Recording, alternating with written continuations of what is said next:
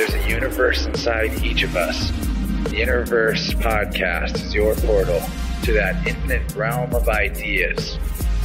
I'm Chance Garten, and I'll be your host as we serve up inspirational sound waves from the brightest minds with the highest vibes. And we keep searching for the empowering perspectives we need to create our greatest masterpiece of all, our lives.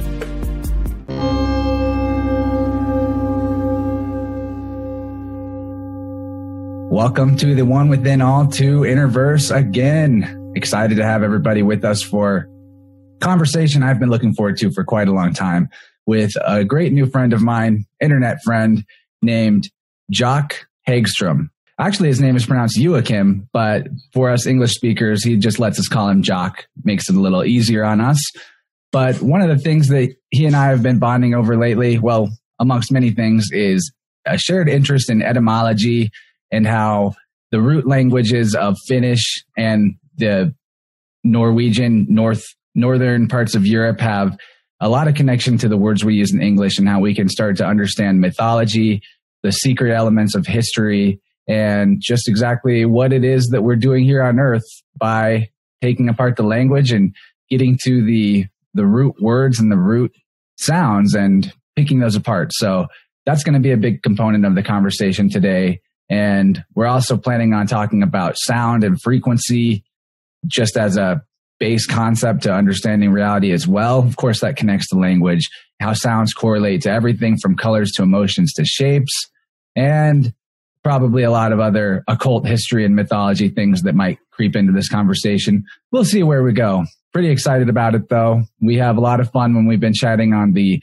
InnerVerse Discord channel. I first heard Jock on Unslaved podcast, which some of you guys are probably members of because you might have found InnerVerse from me being on Unslaved.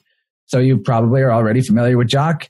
He also is a big researcher of what's called the Bock Saga, which is an amazing and deep and weird and fascinating oral history handed down to us by a guy named Eeyore Bock, who seems to have received this knowledge of the secrets of our history that have been mostly destroyed by organizations like the Vatican. He received it from his family and might have been the last one to get the transmission. So that's a really, really interesting other side subject that I think we're going to tackle in plus a little bit. So let's get this party started. Really excited to have you here, Jock. Always a pleasure to talk to you, my friend. Welcome to InnerVerse. Well, thank you, Chance. This is a nice opportunity and nice to talk to you. You know, we have only been chatting a little bit by vocals, but this is going to be fun to see. Spin your brain on stuff too. Yeah, I think this is going to be one of those back and forth conversations rather than question and answer conversations. But I'm interested in starting with any of the stuff that I just talked about. I would love to hear more about you as a person and what you're into. I know that you are a musician, and so sound is a big part of your life. And that, of course, connects into language as well, the fact that you're a singer. So tell us about who you are, the kind of art that you create, and what gets you excited about life. Well, I've always been interested in art, both in music and, painting. But I actually started out more as a painter and been working a lot on geometry and, trying to make stuff that is based on, like the flower of life geometries and all that. That's sort of where I began because I could start to see correlations with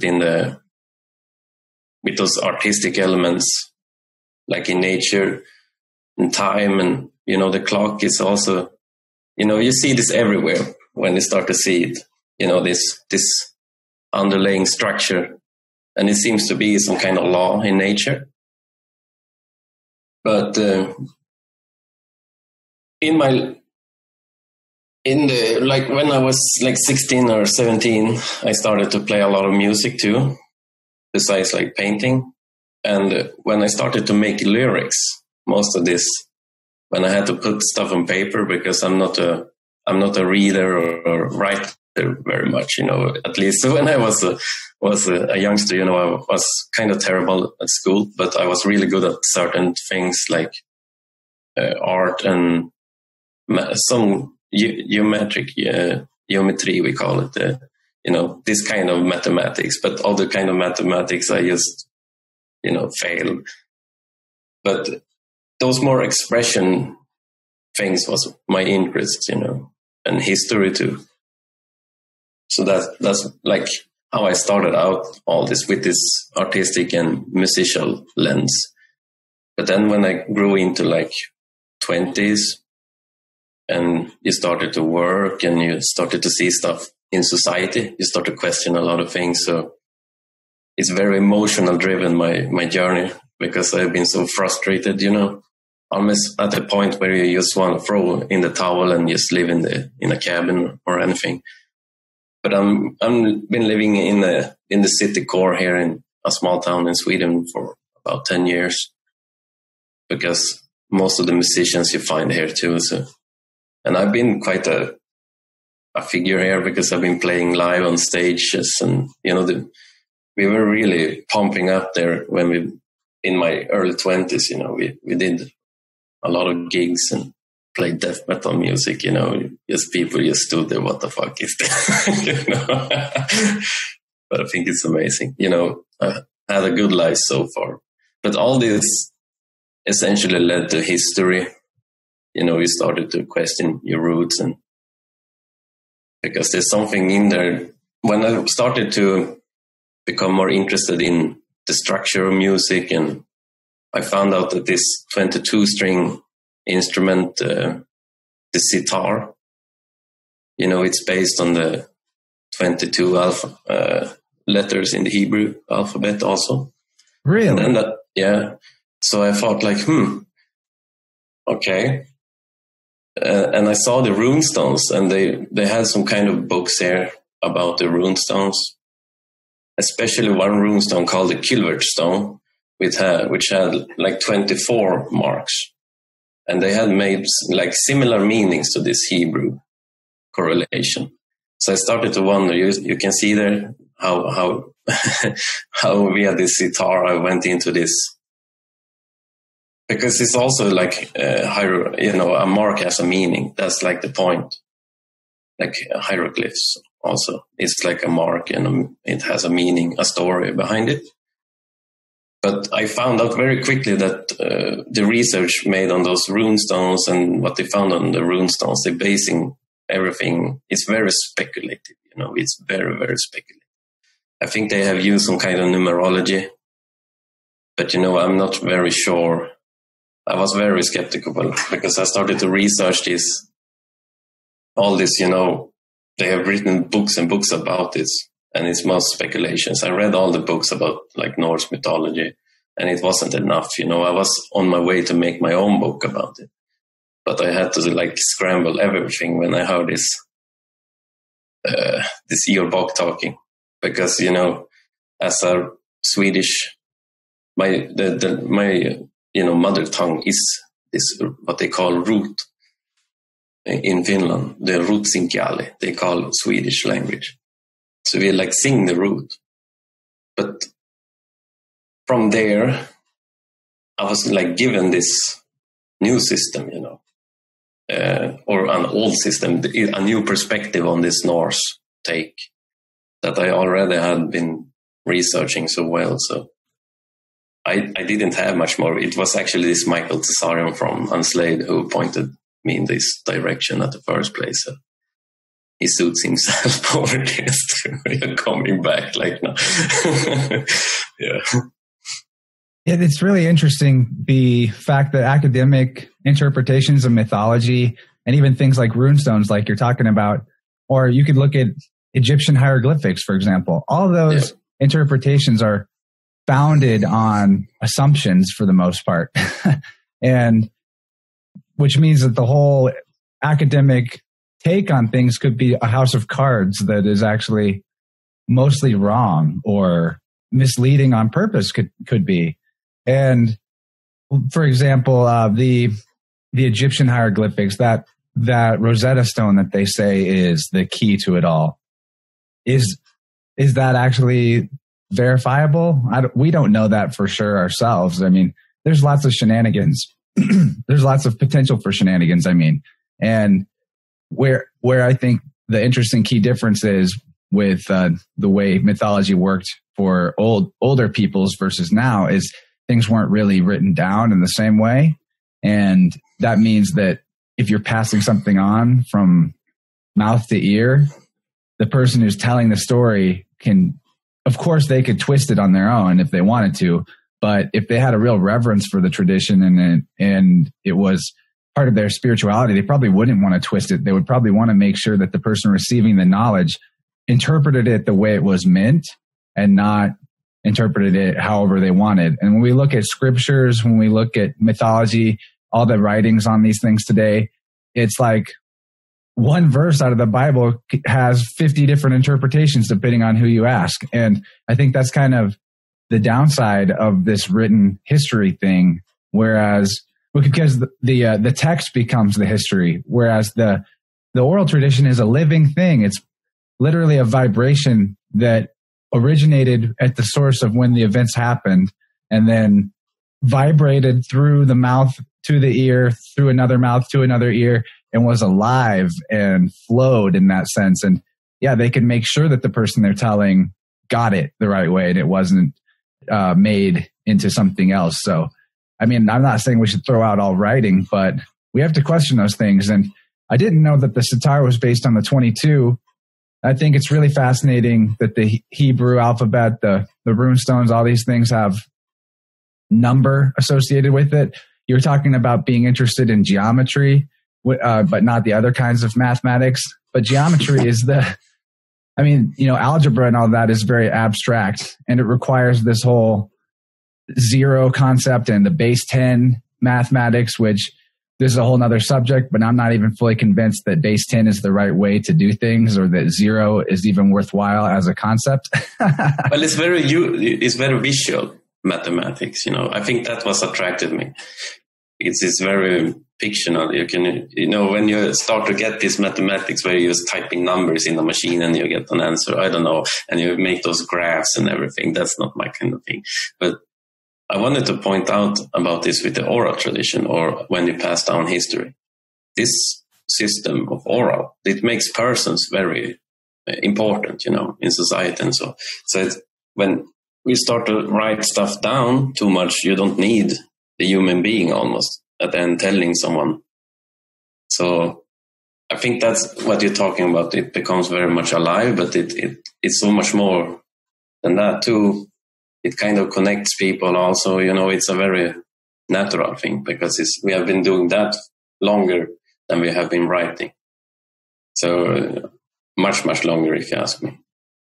But it's also about the perspective, when you talk about mythology, what perspective you look at things, the statues, and because they use statues and glyphs, like glyphs or a rune stone but they were special people that actually interpreted this.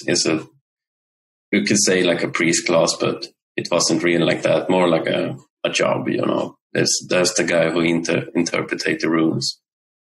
So, it could be a magical thing too.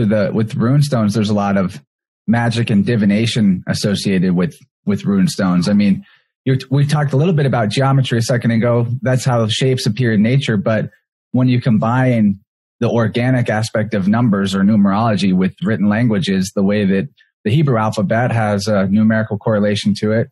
I just did a whole episode recently about gematria, and that's the geometry of language. Yeah, the geo. It's the store of earth too. The geo. Let's say you divide it in three. The three geometry. We say geometry.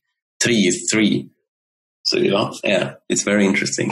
You have this. I've never thought about that. And tree is also tree. Yeah, but if you think about it this way, if someone writes a book about hundreds and hundreds of papers, then the reader, as he goes and reads, he can never really. Of course, he can, but it's very easy to get the logic out. You don't get the person to think too much. But if you have like a rune system where you share information via a glyph, then you need associations by yourself so you can sit there and figure, So it becomes, you can like put in a little bit of fantasy in books, and over time, people can just spin out of control in their logic, because it's the logic that they want, is the heathen or the more, the early man. They thought, I can see them very much despising this writing with books and stuff like that. And, I'm not a big fan of it too. I rather listen to like when someone read a book for me. I like podcasts a lot too, because they're kind of like the oral tradition coming back. We're having conversations about things. It's a living thing. I'm not against books all the way. I mean, not me either.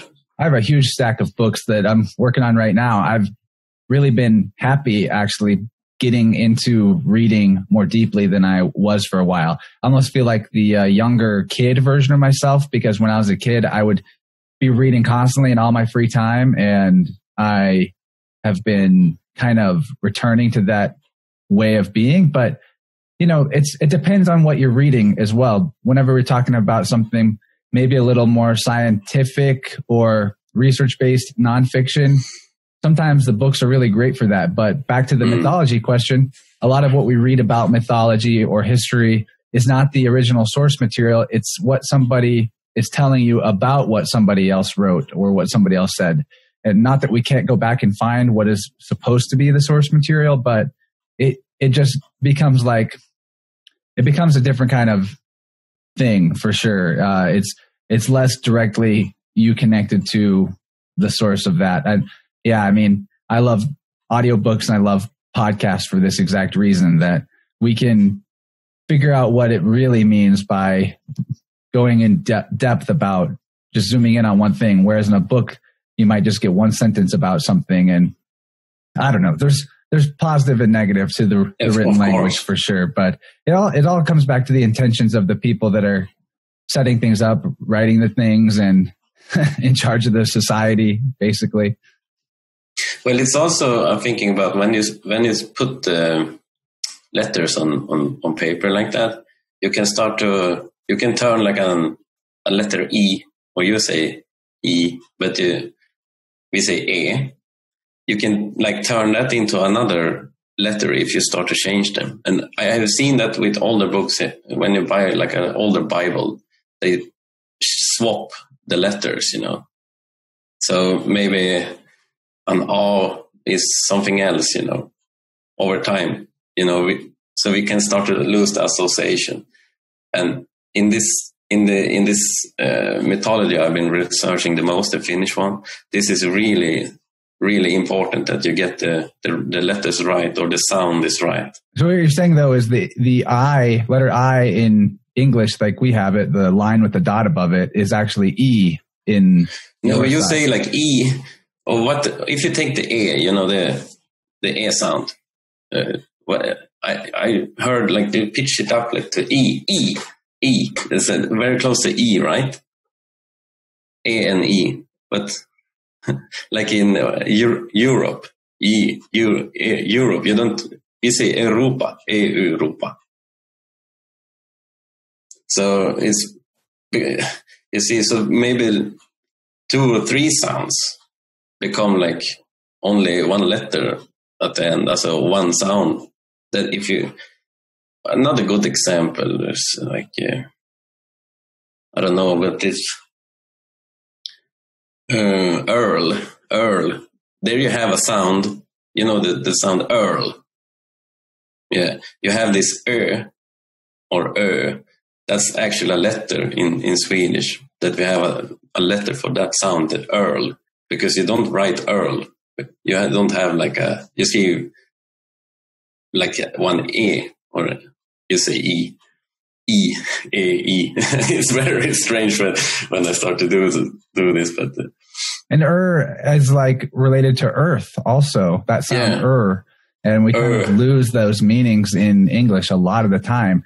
We take things to be just the definition that we're all accustomed to using. We don't think about the components. You're right, completely different. And like in the runes and in ancient Hebrew, the letters themselves, the sound of that letter was also a word. The letter itself had a meaning in and of itself, which is interesting. And then we're talking about vowels here. I also have to point out that if sound creates the reality, if we speak our world into being, if that's what the logos is, then having completely different vowel sounds for the same word from one language to another, even though we're trying to say the same thing, kind of throws us off, right? Like the vowels themselves are kind of a sacred thing. There's only a few sounds that work the way vowels work, if that makes sense. Some people actually use the vowel sounds as a way of intoning positive frequencies into their body and into their consciousness, like just spending time in a meditative state, just going e, and that's like a real thing. It's a real thing, and we lose that a little bit in translation from root to English and back and forth. There's actually, with my understanding, or through the alphabet we use up here, there are 9 clear sounds, but all the other sounds are combinations with those 9 clear sounds.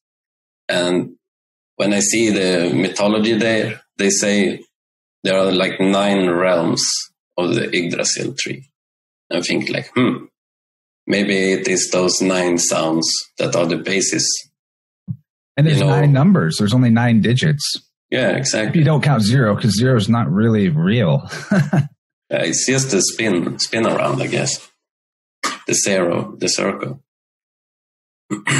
Yeah, I don't know, but this is very interesting. It's 0 is nothingness, which doesn't actually exist in the reality, and I think it should represent wholeness, not nothingness, if that makes sense. Well, I'm thinking that the 0 is very much as the letter, the U. They are the same mark, Maybe it's that is the thing, It's not even a number, because you see what I'm saying. Yeah, and then what's interesting too is 1 in English begins with the 0 or the circle, and the way we pronounce 1, the beginning of the W sound is a W sound, which you could interpret as being double U, like oneness or the 0, that totality symbol actually equals double U or 2. It's kind of a weird occult type of mathematics, you could say, but you could write it as like 0 or O equals 2, because that first digit, which is that symbol, it sounds like 1, and it's a double U. And what the reality is you and the you inside and the you outside, the external world and the internal world, which are just like mere reflections of each other. I hope that makes sense. It's kind of hard to explain. It's very interesting. This double V. We don't really have that in Swedish. That's something. But can you separate like a regular V with a double? Or in the English, I'm asking you if there's like 2 different sounds for it. This is the strangest. It's like, it's a weird letter, dude. Because it's called W, but it's not the same as a regular U. No, it's so off if you really think about it, because you don't say double. It doesn't have an attached sound. You say double V. You say, I don't know it, but we don't include it in my brain. I don't include that. I don't do it in the alphabet. It's really interesting, man. Yeah, never thought about that. W is kind of a unique thing to English, that letter and the way they do the sound. But you guys will kind of do that sound in other places a little bit. That we don't necessarily use it. But that's what I'm asking you, if you have a sound for it. Yeah, we say V. It's just a V. It's the end of this ring. We have 22 letters in a ring, and we have actually there are 29 sounds total. I think it's 21 or 22. I actually have to count. And then in numerology, 22 is like the master builder number. 22 is a super big deal. To 1111. Yeah, what I think is interesting with the sound system I have been learning is that you have those 22 sounds in a ring, and you have, I think it's 7 outside, standing still. Those are like standoffs, like O, A, and Ö.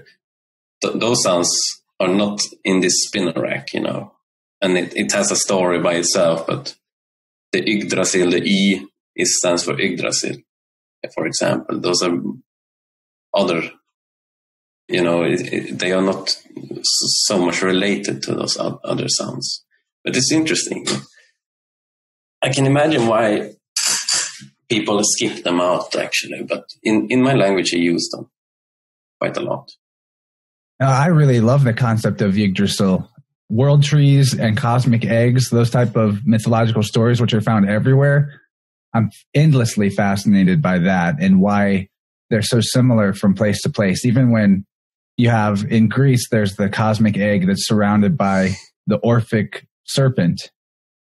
And then Yggdrasil has the world serpent around it. And there's this concept of like the entire universe being encapsulated in this living system or living structure. And then there's this like sort of evil serpent that is surrounding it and trying to consume it or take the life force out of it in a way or destroy it. And I just find that really interesting, especially too with how the 22 letters of these ancient languages got turned into 26 letters for English, and how 26 is supposed to be the number of God in like Yahweh is supposed to equal 26. And like, where is this some kind of construct that was built to replace something that was before it and sort of usurp its power or take the power from nature and create an artificial system to put people in this sort of slavery matrix of modern times?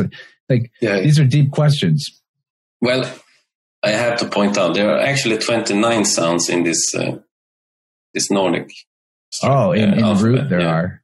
Yeah, but it's very interesting, when we look back and see all those mythologies, and we have, I actually sat and took a look at this today, over the Greek side there. They have this pantheon, there's like big families, and they went there and they been with that god and here and there. But it's really interesting because you can see in the names, of course they have been written down, but when I sit there and look, you get another, if you start to break down the words or the sounds of the actual names, you can get like another story, But then you have to, but that's only from the lens of this Väinämöinen, because that gives like this toolkit to start to decode sound. But the problem is when you have everything written down, maybe you get it a little bit wrong, so you can confuse yourself. So it's, but it's a lifelong study, this subject actually, that I've been hooked into. It's like the end of the road for me, because all of this studying with music and scales and, sound and try to find it and that, it's like the end of the road has been this door that I opened with this archive that come from the north. It's really interesting because you start to look at history in all different kinds of ways too. Which we have to do. And what you're thinking or what you're talking about made me think of something we were discussing on our InnerVerse Discord, which you've been a really great member of. I super appreciate that. In fact, you're one of the people that helped get it kicked off. And the fact that you were active and participating drew interest from the new people as they joined. And now it's fairly active and really fun. So I hope listeners that want to join in will get in there. And there's quite a few topics that we might want to talk about that have come up in the Discord. But one of them that sort of relates to this, also to the Greek pantheon in a way, is the Emerald Tablets of Thoth or that's Hermes. Super. I'm on that. I've been, I go back there once in a while because, when I was in my early 20s, when I really started, I found out the first thing I really found out that I studied hard was this Emerald Tablets of Thoth. And I listened to like an audiobook on it, probably 200 times, just because there was something there, you know. But now, like almost 10 years later, this has been like creeping up, because it's so embedded into my brain, this story, you know.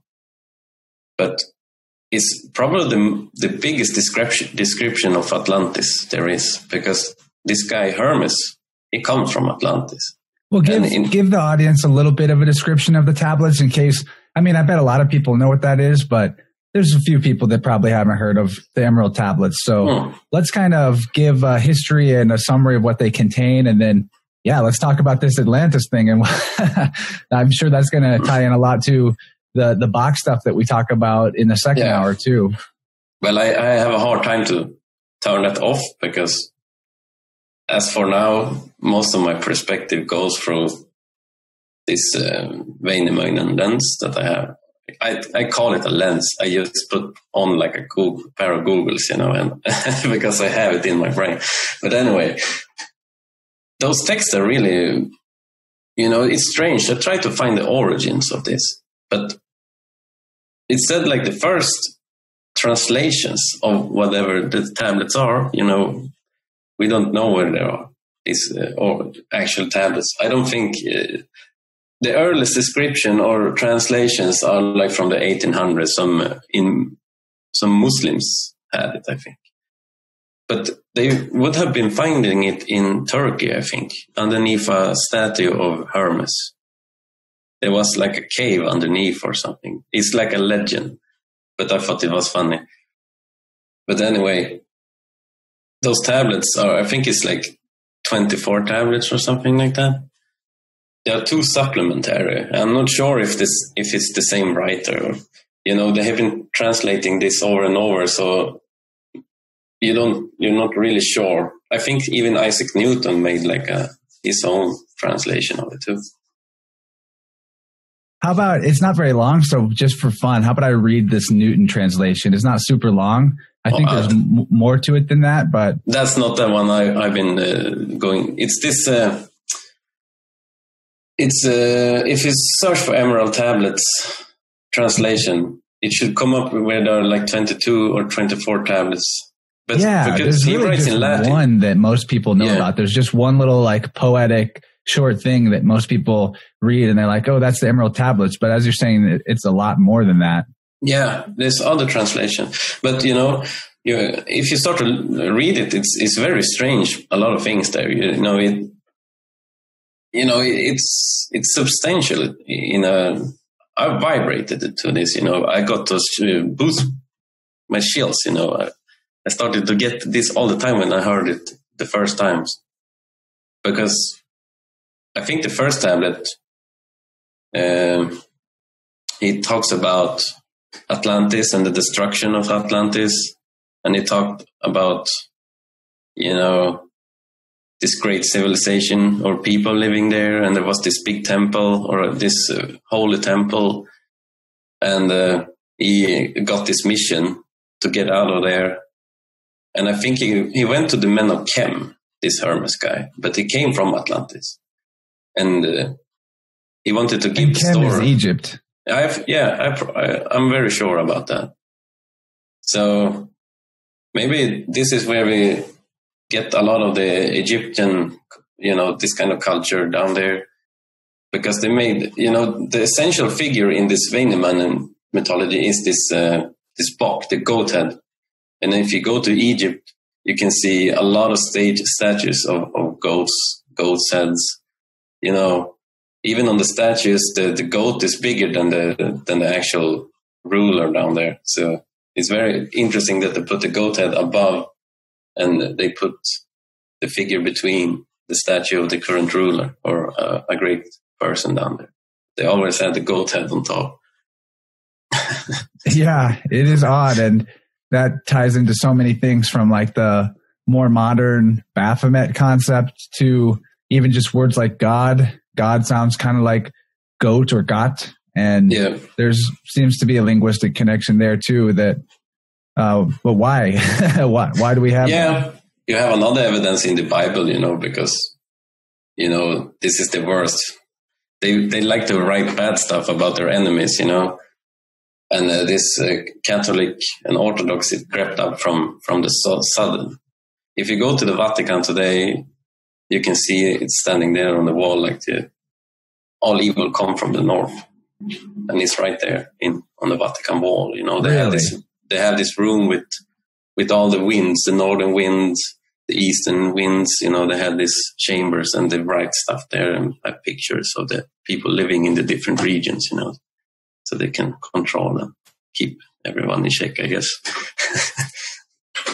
But it's really interesting. It is really interesting, and like different ways of even looking at the planet. So I like to admit that I'm Earth-shape agnostic, which can annoy some people, but I entertain whatever could possibly be plausible because I haven't actually gone way up in the sky and looked down and seen the whole thing. But you tend to see it when you fly, I guess. If you fly, I've been flying to like Thailand from here, and you fly very high up, and you can see like a curve. Definitely. I don't know, but what's interesting about it on a mythological level is the fact that in the cosmic egg, or the more sort of like pseudo flat Earth concepts or world tree concepts, the north is like the spine of the world. It's like the very middle, or like where the chakras are, if that makes sense, like the chakras of the planet on an as above, so below level. So even if that's just like a spiritual metaphor, that's very interesting to consider that the Vatican is saying all evil comes from there, when some more paganistic or what they would call heathen ways of looking at the world considered that part of the world to be like the core, or the source area where the energy from God or the cosmos is like a column that radiates out from that middle point. And so I just find that interesting as a concept. Yeah, but you have to, if you see it like this, the world tree is also like the axis of the planet where it spins around. That's a good point. And it's called Yggdrasil, alltså dra sil. Dra is pulling in root. Also you pull something like a tree, it pulls in and converts it to air. It pulls in something and releases something. And I think that's why they go with this concept that it's a world tree, because it kind of pulls in like a magnetic field does. If you see the axis, it goes in, and it's like one force, So if you think about because it's rotates around its own axle, and you have this pulling effect, like a tree pulls in. I think that's become very natural to depict something like that. You can like have a disc that is spinning, but you can have you can describe this on so many levels if you really think about it. And I think previous man, they really wanted to embody the laws of nature, embody that on every plane as good as possible. And when you start to make concepts like Yggdrasil and stuff like that, it requires a lot more of the the worldview picture to really grasp what it means. That's why maybe we don't get much information about the mythology, for obvious reason that it's the storytellers has been wiped out. So we don't. But when I think about it, it's very logical. Written down by the monks, like the Vatican monks are the ones who gave us their version of the stories that we do get from the ancient mythology. Yeah, but in this Väinämöinen story, it's actually this area in Finland is where the planet stood when if you think that it's tilted now, it's obviously tilted because we have winter and stuff. But if you just think that it stood like straight up, then that point would be in Finland. So everything would rotate around that, And that's when it would be like eternal spring, right? The idea that before there was a tilt, some cataclysm caused the tilt, but before that it was like never really all the way dark and never really getting that cold. Is that right? Exactly. Well, in this story, they said that the entire planet was tropical, like 50 million years ago, before the Ice Age. And then this Ragnarok got it to tilt over. So that's like the Golden Age. Yeah, you could say that. In this tablet, they say the children of light lived in Atlantis. And on the rest of the planet is the children of men. I think it's interesting that they distinguish it that way, because they were, if people were living up here in that situation, they would only have light. And I have an interest. That made me think of something really interesting. Like, this may be a little off topic for you or for some people that might not have looked into this very much, but I've been very fascinated in the difference between natural law and the law of man, basically. And one of the core ideas here is that the system of law we all live under, legalism or whatever, it all derives itself from the Vatican in every country in the world, actually. In their legal code, it all is coming back to Rome, essentially. And like the opposite of that is where you live under the laws of nature or God or light. Like, those words could be synonymous. Light, truth, God, nature, source, all one thing. So the children of light could very well be a way of saying humans that lived with no legalism, no slavery, so to speak. And it was just, they lived under natural law, the laws of karma, harmony and balance with nature, only doing things that nature would do, permissible to nature.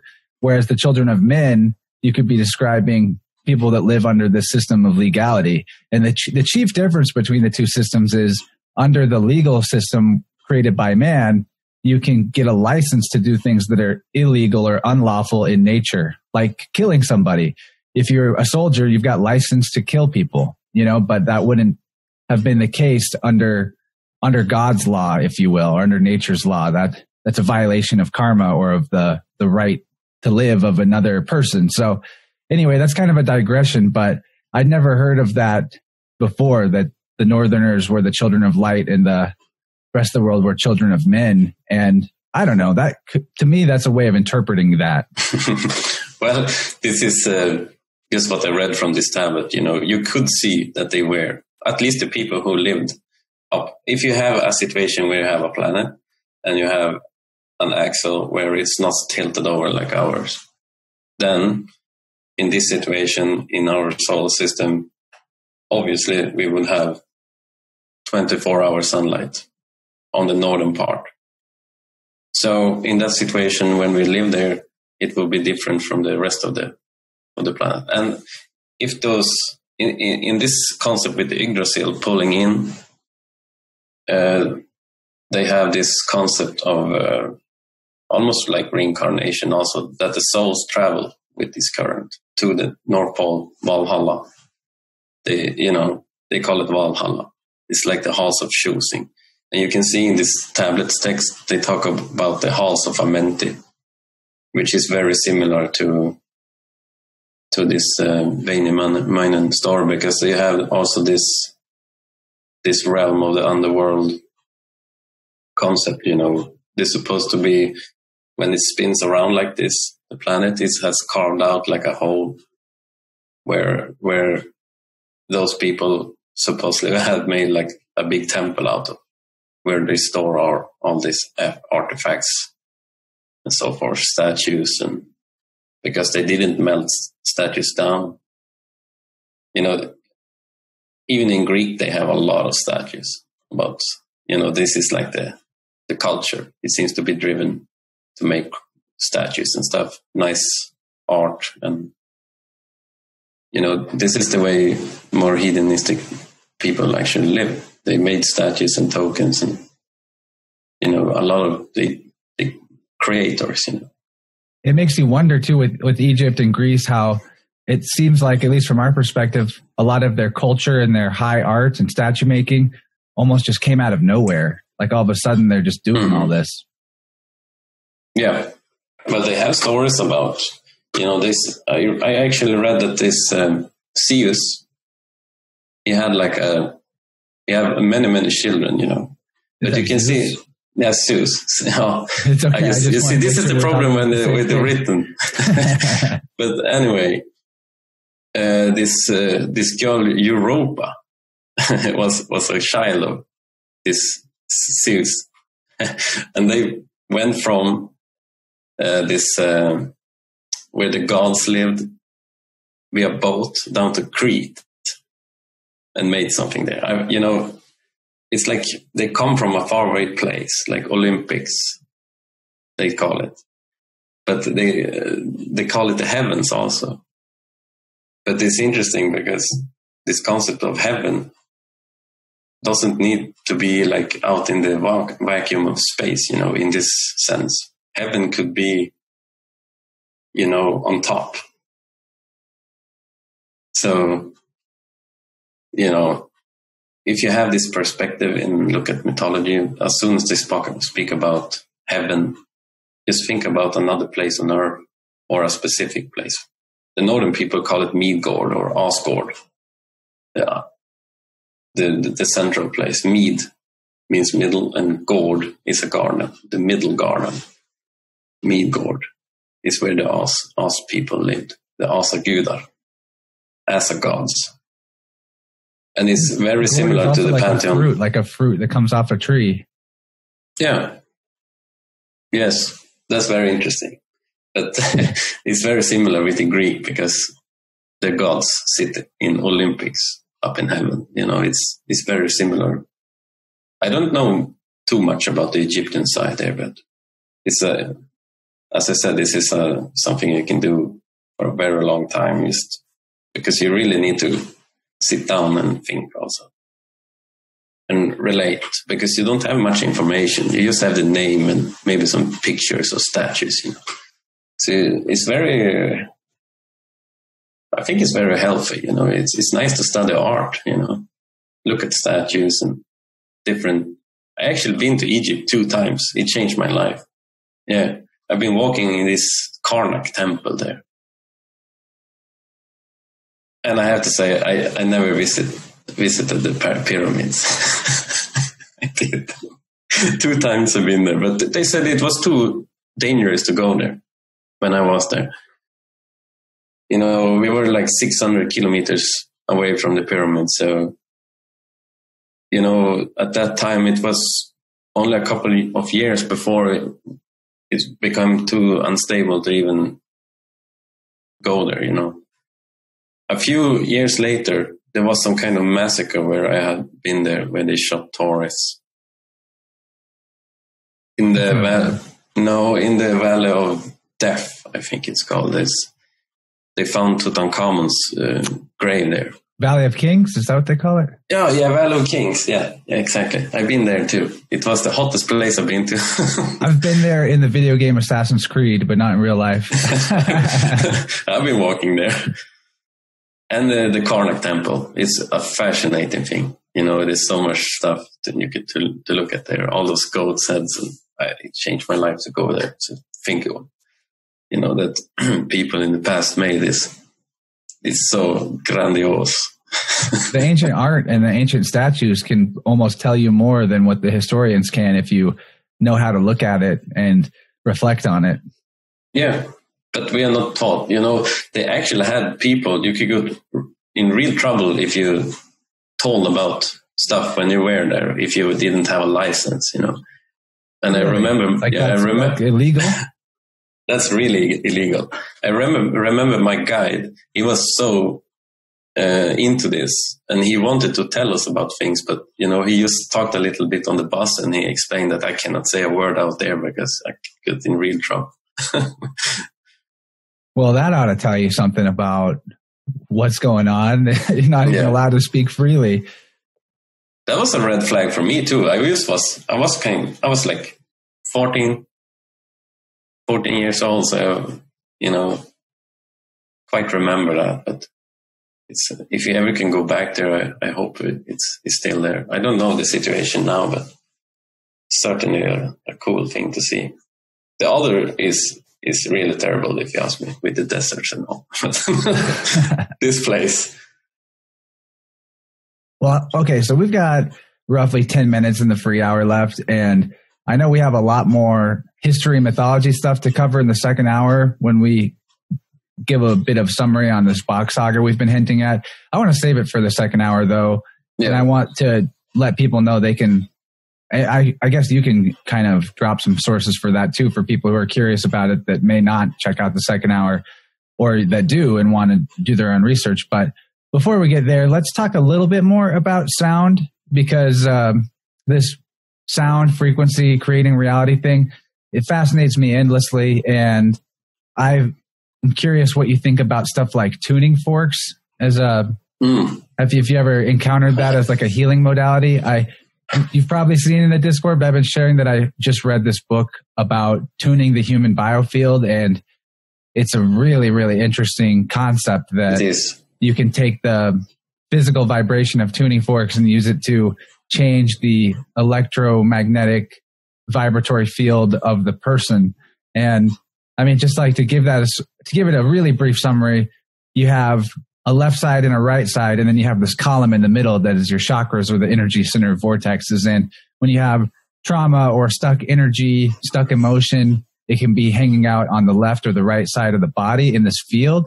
And this book I've been reading by Eileen McCusick, that you can find at biofieldtuning.com, has got like an anatomy that she has figured out, a map of where different types of emotional problems sit in the field of the person's body, and that you can actually like sort of scoop up that vibration and move it back to the middle using the vibration of tuning forks at the right frequencies. And, you know, tuning forks might not be your thing or whatever, but I know that sound is a big deal to you and how it correlates to other things. So wonder what you think about that as a concept. Well, I don't need a tuning fork because I have my guitar. Yeah, it's like this. It's the same. You have it like to use. You know, it vibrates your entire being even better almost. But it's a nice way to get the right tune you want. You know, to have a reference.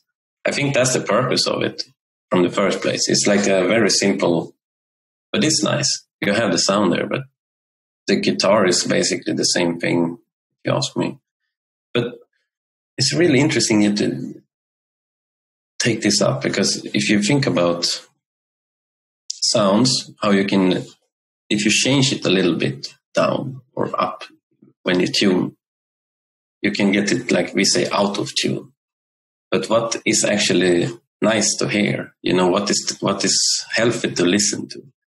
Because what I used to do, I used to just tune it one string, and then you see, oh, this sounds nice, because at some places, you know, it sounds off. I don't know if it's like just a thing you are born with, or because we used to actually tune it into 432 frequencies, the A string, and I often, when I just tune it by hand, I end up there anyway. It's like in between. But I've seen those studies when they take like a tone that is supposedly, that doesn't sound too good. It changed like structure of, for example, water. And this, if you think about the human body, is like 60% water. So if you're bombarded with this, you know, it makes sense in one's brain that there can be some kind of destructive force about this too, instead of just in tuning. Because if you're out of tune, you can get headaches, and, you know. But this is very technical to talk about, I guess. But it's mostly a feeling for me. What sounds good, you know, it sounds good. And I think that's go across the board, you know.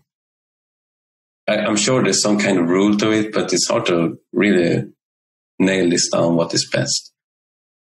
Right. So 440 versus 432 hertz is like the amount of cycles per second that a vibration has got. So oscillations per second, you could say. And again, it's one of those things that maybe half or more of the audience knows, or maybe not. But some people might not know that at one point music was always tuned to 432.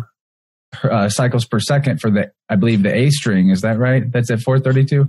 Yeah, the 432. That's all.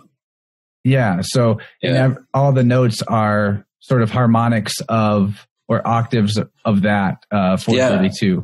And well, it's like a grid that you move. 440 by like mainstream media, for lack of better words, that became like the standard. And it might not sound like a big difference, but 8 cycles per second could have an influence on your biology. The 432 is supposed to be tied to the Earth's baseline frequency, like to nature frequency. I know that a lot of instruments, like native instruments, are tuned to 432. I think it's just I don't think it's a coincidence that that's where I fall when I tune it by hearing, for the most part. It's not that I don't listen to music much at all, actually. But so that was an experiment I did, because I wanted to shut out all the influence from all music and just make my own, so I have control over that too. So that's where the experiment with this, I sent you on private message, I think I did, but this earth music, I did go with this scaling, like I used I don't know how I calculated it, but it's a long time ago, but it's based on this Fibonacci, where I had like big cogs. I think there's so many sounds in there just in 432. I just wanted to blast me through every possible sound, in that frequency, because you have to kind of choose a frequency. Otherwise, it just sounds really bad. But so that thing you sent me, the Inner Mosaic, is, that's actually your own creation. Yeah. That's so cool. I was listening to that all morning before we talked. That's great. Oh, I did that. Do you mind if I share that in the show link? Like the links on the show?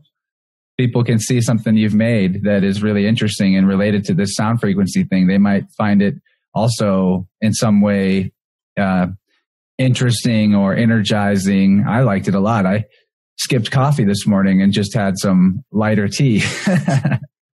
Yeah, I don't know what that did to me. I ran that for like a couple of weeks, and I don't know what happened, but I felt it was a positive change. I just quit music and listen to radio or anything, just as an experiment, And after that, I didn't need to go around listening to music anymore. So you say in the description that it starts under the influence of Sagittarius and ends in Capricorn. Yeah, so you're I was into that. You're encoding sort of astrotheology, almost like a druidic, like a star path here. Yeah. That was it's like a season, a full Earth cycle. I have the more windy periods, and I have a little bit of rain, and it's go to summer. And I tried to put that feeling into it with the different soundtracks also. I put it very low there, but if you think about it, it's there. I don't know. It was supposed to become like this full feeling. I think it's like 60 tracks. It's a huge project, that one. Yeah, that's why I want to share it with people. Clearly, that was a lot of your energy that went into it, and high intentions for sure. Well, it was supposed for me. Only. It's for you only. Yeah, but if you want to share, it's no problem. People can think whatever they think. I remember sending this to one of my friends, and he wanted this more relaxed. This is more evocation. It's supposed to be a more awakening thing, not something you go to sleep over. Just to point that out. No, but I think if you put headphones on and you sort of meditated with it, even the fact that it's got some like energetic aspects to it, it could probably take you on a cool journey in your mind, in yourself. That's what the purpose was, to like kickstart. That's awesome. Very awesome. Well, let's wrap up this first hour here, take our break. But of course, give any thoughts that you have left hanging out for the people that are on the free version of the show. And of course, you guys are missing out if you don't stick around for the second hour by signing up at Patreon, which is patreon.com/InnerVerse. Second hour of this conversation and the second hour of all the conversations I do. And they're always more interesting, deeper, more mystical, weirder, because, we're all warmed up from talking for an hour. But Jock, if you've got any contact information you want to share, or if you just would like people to talk to you maybe through the InnerVerse Discord, or if there's anything that you want to point people towards, wrap it up for us and we'll move on to our break. Well, I don't have my own channel, but I'm going to say that I'm going to, at some point in the future, I'm going to make a big boom on YouTube and other platforms with a lot of videos that I've been working on for years. So at some point in the future, maybe. But I just want to thank you, Chance. You're giving the opportunity to talk like this, You greet me with such, grace, and I felt so welcome, and when you started this InnerVerse chat on Discord, I think that was a brilliant idea that you did that. So people could connect and share stuff, and because that broadened a lot of networks, You gather in people that are like-minded or at least are curious about stuff. You don't need to like everything, but just to have a platform where you can sort of also, if it grows too large, you get lost in the ocean also, So yeah, with great thanks to you, media, you can get distracted so easily by other stuff. Like a Facebook group, trying to talk to people to do that. You have all of the rest of Facebook to try to draw your attention away. But the Discord chat for InnerVerse is very focused and kind of organized. And right now it's not too big, but even if it did get really big, there's ways that we can compartmentalize in a good way and all that. But yeah, it's awesome, man. I appreciate you, man. It's been great to become friends, and I'm sure we have a lot of fascinating conversations in our future, both recorded and not. So thanks for being here, and I'm looking forward to the second hour where we get into the really weird stuff. Well, thank you, Chance. It's all on yours. I wouldn't be here talking if it wasn't for your effort to, it's a hard thing to go out like this and put your face on something. Thank you, Chance. Oh, thanks, man. Shucks. All right. Well, see you guys in the second hour, everyone. Thanks for joining us. All right, guys. Well, how'd you like that one? Had a lot of fun myself. I've been wanting to talk to Jock for a long time, actually. We mentioned that we became aware of each other because we've both done interviews on Unslaved, which is Michael Tessarian's podcast. That show comes up a lot lately.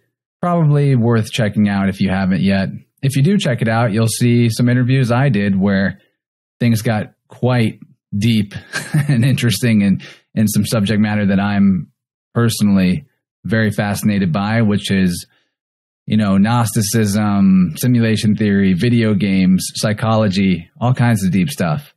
And Jock has a couple of episodes with them as well, where they talk about the Bock Saga, which is kind of what the second hour of this episode was about. So if you didn't catch the second hour, I will try to explain it a little bit. It's impossible to go over it in a full summary detail in 1 hour, but the Bock Saga is this oral tradition that was passed on supposedly from family member to family member all the way down to, I believe, in the 50s or 60s maybe, when this dude Eeyore Bock would have received the information from his mother. And it's like the idea of the old oral history that would have been the way humans transmitted information before the age of written text. Now, I wouldn't say I have a problem with the Bock Saga in that it's not necessarily verifiable, but I wouldn't ask anyone to believe it. That's kind of where I'm at with it. I think it's really interesting. I think that if it is even somewhat true, it's going to fill a lot of holes in our historical narrative. It's going to give us a very different picture of the world than the one that was crafted for us by the monks and priests of the Vatican, which, by the way, if you do start looking into history and alternative chronology, you're going to find that that's pretty much the main source that we get a lot of stuff that's taken for granted, taken as gospel, taken as dogma. All goes back to the Vatican. So while I can't say that the Bock Saga is verifiably true, there's a lot of controversial stuff in it as well. I neither support any of the ideas that supposedly our ancestors were into nor do I reject them. I just think it's an interesting conversation piece, and it is worth looking into. What got me intrigued about it was the fact that multiple researchers who I respect because their other research is so good have taken some time to present the information themselves. And you can find a lot of cool Bock Saga documentaries on YouTube. There's a book. I'll go ahead and link stuff like that in the show notes in case anyone wants to look into it for themselves. But we didn't cover it in the Plus extension as an overall narrative. We talked about different elements of it that I found interesting, that I found positive or cool. And, we talked about some other stuff too, but I'm kind of over the old way I used to do things where I would give you this entire summary breakdown of everything that was in the Plus extension. You're going to have to listen to it to find out. Bock Saga's in there, though. So that sounds neat. Then get over there. Or if you just want to support what I'm doing on InnerVerse, which would be pretty awesome if you did want to support it, you can do that. Patreon.com/InnerVerse. You sign up for $5 a month, and there you go. You got instant access to all of the archive of double-length shows and a couple of exclusive shows and other patron-only pieces of content. And yeah, that's really the only way that I get any support for what I'm doing here. So if you think that maybe it's worth it, $5 isn't that much. I know some of us are in more strict financial situations than others, but a lot of us have got at least $5. And even if you didn't want to stay signed up for more than a month, you don't have to. Although maybe I shouldn't put that idea in your head.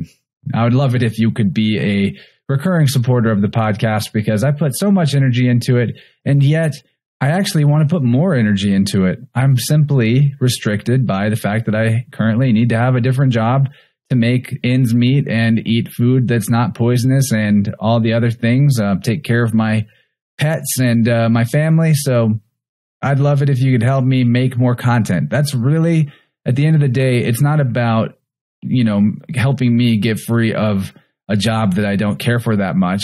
Supporting InnerVerse is about supporting more of my research, making it to the internet, because I've got a voracious appetite for knowledge, if I do say so myself. I read a lot of books. I do a lot of studying, and I have a lot that I could be sharing with the world that, as a host of a show, I'm not exactly in the position to share on a research level. So I'd like to be. If you did catch me on the Unslaved podcast, that's actually kind of what I did there, was present some original research. If you guys were supporting me in a large enough amount that I could step away from the other types of work I have to do, I could be writing a book. I could be doing all kinds of things. Definitely making more videos, though. I mean, I kind of want to make an entire second YouTube channel just to do videos that analyze video games and certain other elements of pop culture, TV, and movies.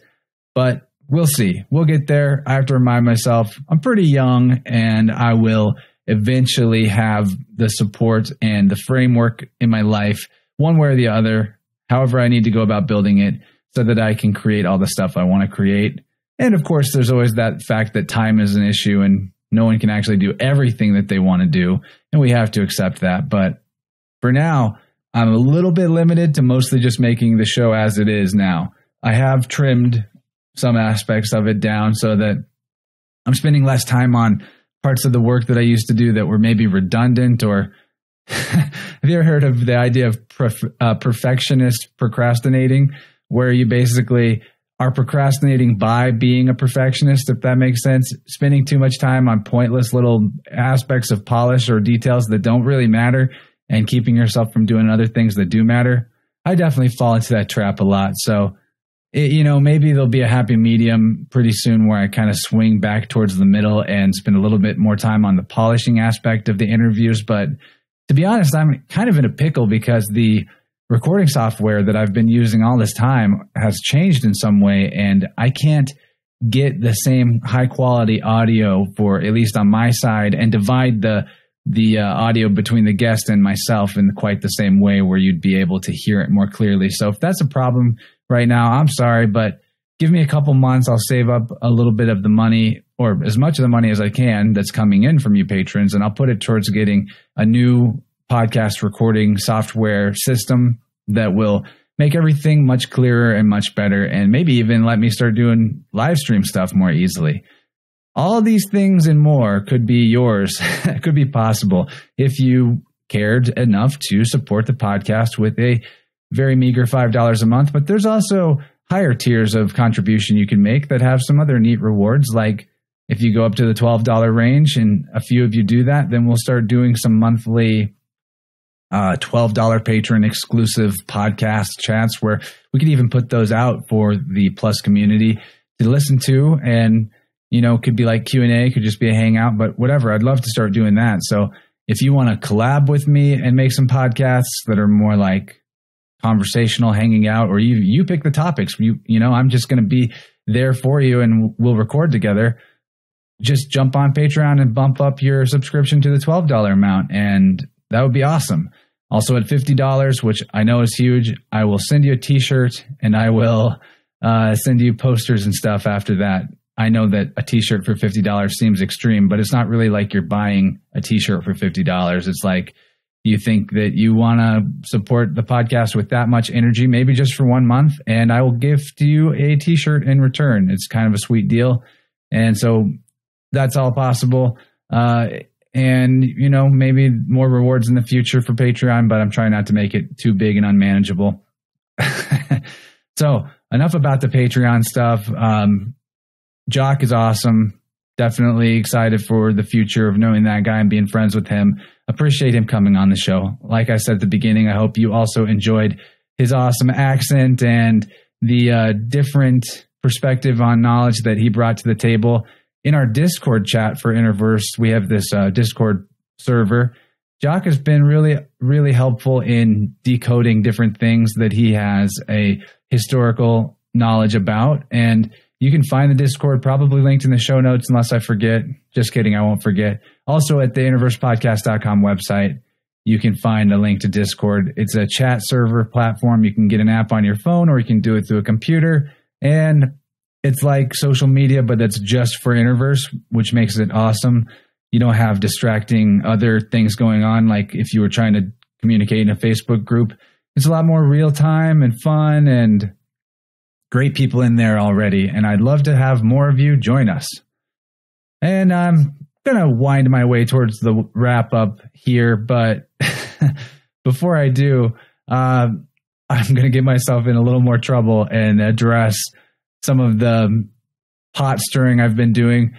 I tend to, over the course of the last couple of years, especially avoid Facebook and do really not a lot with it other than promote my show. But the problem with that is if all I'm doing is posting my content like once a week and not engaging with people and talking with people and making frequent other posts, the algorithm just buries that and it's like non-existent and no one finds it anyway. So the other option would be to get a little more engaged and communicate with people through Facebook, which is brutal. It's super brutal. And as you probably know from the fact that we did an episode with Matt Landman a couple weeks ago, I'm not super hip to the whole mask thing or the totalitarian takeover that's being done in the name of this invisible thing that is going to kill grandma if we don't cover our faces. That being said, I'm trying not to say certain words because even that might cause like YouTube censorship, but I have compassion for people. It may seem like I'm, cold online. I got myself in trouble by making posts or rants about this, that, or the other thing. And, the bees come and swarm at you and people that are your friends will kind of try to show you up or slam dunk on your post and tell you why you're wrong because science. And that's fine. That's all fine. Do what you think you got to do out there.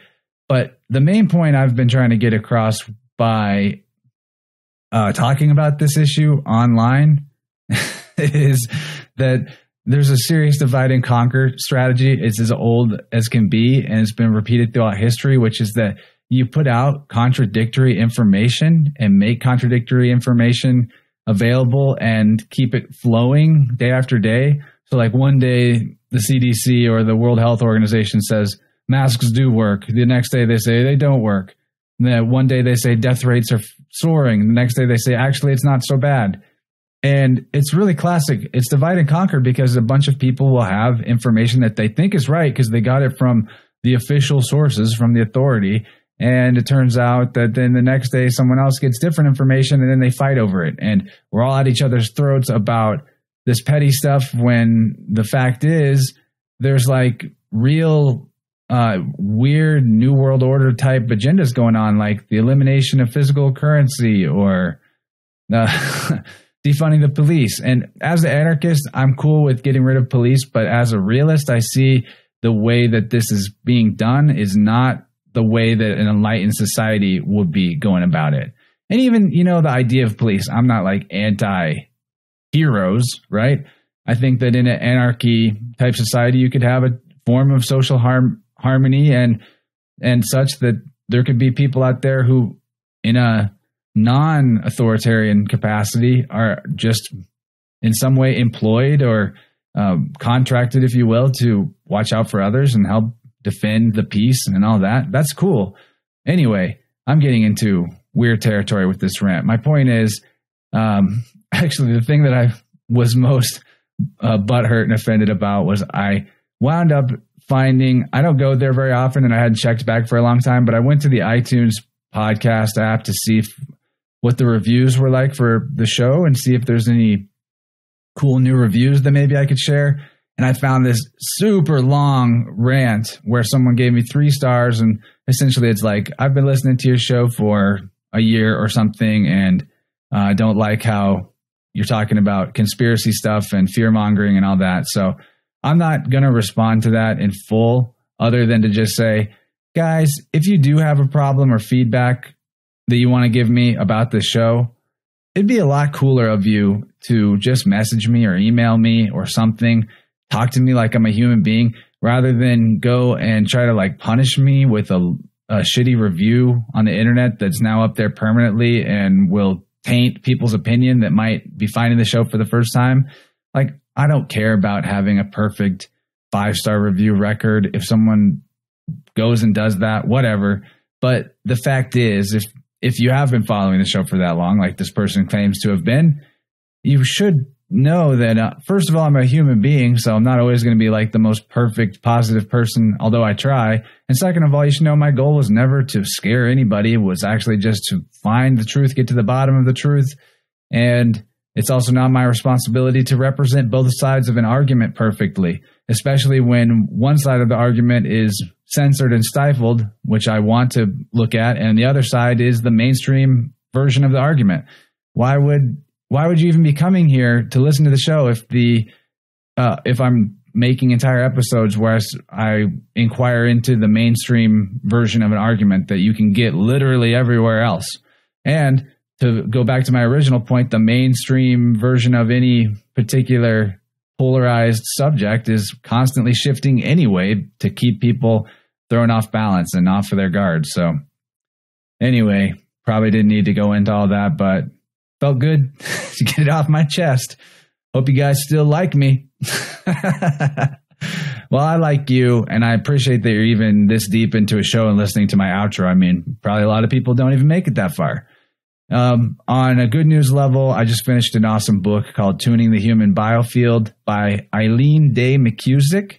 I would look that up, Tuning the Human Biofield. I'm pretty stoked on it. I'm going to be experimenting with tuning forks, which is what that book was about. Maybe even having her on the show someday. If we're lucky, cross your fingers, maybe drop her a message on social media if you know who I'm talking about and say, hey, you should go on InnerVerse. That'd be cool of you to do that. And otherwise, like I kind of said in that rant a minute ago, if you got feedback or concerns or just want to say, hey, I am trying to be available and I'm enjoying the community interaction that I get. Sometimes it's a lot, but it's not too much yet. And it's always good. All good people that have ever contacted me from my work on this show. And I'd love to hear from you. You can email me, chance@innerversepodcast.com. You can find me on Instagram, on Facebook, probably some other places. Drop a comment on YouTube, whatever. You're smart. You can find me. I'm out there. And best of all, there's that Discord chat that you can get on. But now we're running pretty long on this outro. I better wrap it up. I have excellent interviews coming up for the next several weeks. Can't wait to deliver some of those shows. Sometimes I just want to hit the fast forward button on life and be there in those conversations already and getting them out to you. But we'll get there. And the last thing to remind you of, because I've already told you about Patreon, but there would be more content more frequently if I had more supporters. That's just the way it is. I hope that we can make that happen. Hope that you can make that happen. But I'm stoked that you're checking it out anyway, even if you're a free person. Get on the Discord and chat with us. That'd be cool. And I'm going to play us out with a track I discovered. It's not a super new track, a couple years old, but it's by Atia. And I will put the link to that song in the show notes. Don't have it up in front of me right now, so I can't tell you what the song is called. But if you're watching the video, it'll tell you. And it's also in the show notes. So always fun to play some cool music at the end of a show. I like to do that. And I'm going to do it now. And I'm going to get off of here. And thanks for tuning in. You guys be good out there. Much love.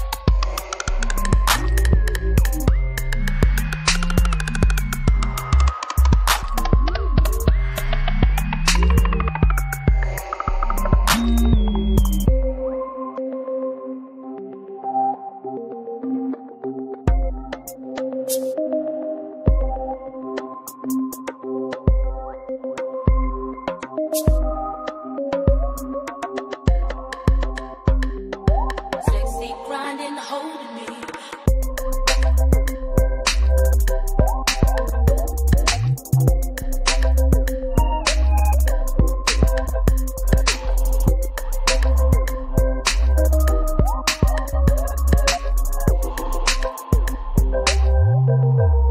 hold me.